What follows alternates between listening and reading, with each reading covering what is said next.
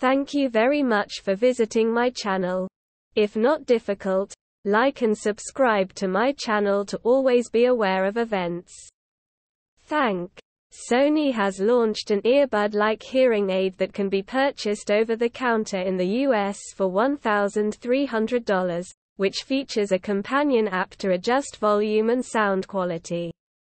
Dubbed Crescent E10, the hearing aid comes with a charging case that provides up to 26 hours of continuous use and is also Bluetooth compatible, letting the user stream audio or music. The Japanese company is one of the first technology firms to take advantage of the Federal Drug Administration's announcement this summer that green-lighted the purchase of hearing aids without a prescription. Sony also launched a second product, Crescent C10, for $1,000 that is deemed the smallest on the market. It does not have the technologically features as the other model.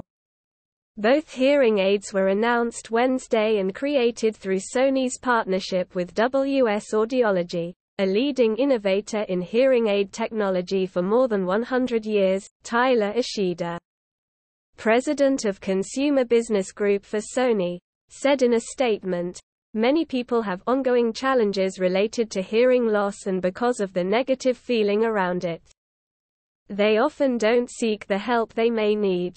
As a leader in the audio innovation space, we are thrilled at the opportunity to improve the hearing assistance landscape with cutting-edge yet quite accessible devices that will ensure new over-the-counter solutions for those living with hearing impairment and also help general consumers engage with their surroundings in a deeper, more connected way." Both hearing aids include a companion app, which tweaks the devices to adapt to the user's speech and surroundings.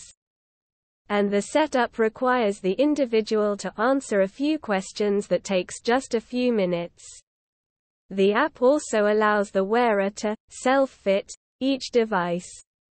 During the in-app self-fitting process, each Sony device self-adjusts to the most appropriate of predefined hearing profiles, which are based on thousands of actual, real-life audiogram results. Carsten Buhl, president, WSA Americas, said in a statement, "As a company dedicated to advancing the cause of wonderful sound for all, we welcome the introduction of these self-fitting hearing options. With the knowledge that more than 65% of the total U.S. consumer market that needs better hearing care has not yet achieved it, we expect these over-the-counter hearing aids to help people begin the journey to better hearing health."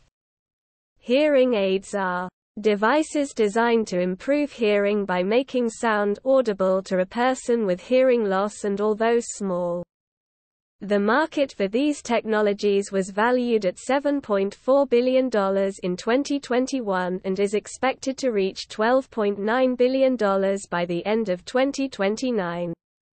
The growing geriatric population around the world is one of the key factors driving the market's growth. Hearing loss is common as people age, which drives up product demand from this demographic. Furthermore, the prevalence of hearing impairments in the general population has significantly increased.